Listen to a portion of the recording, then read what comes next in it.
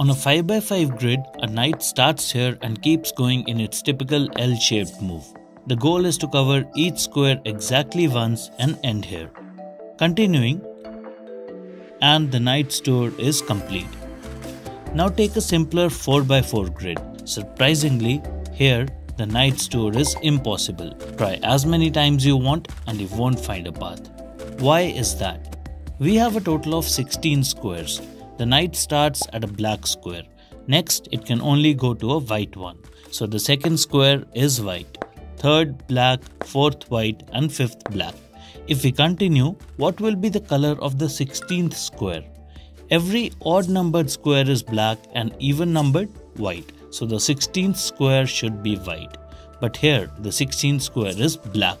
So the knight can never complete the tour on a 4x4 grid. Now, is the knight's tour possible here?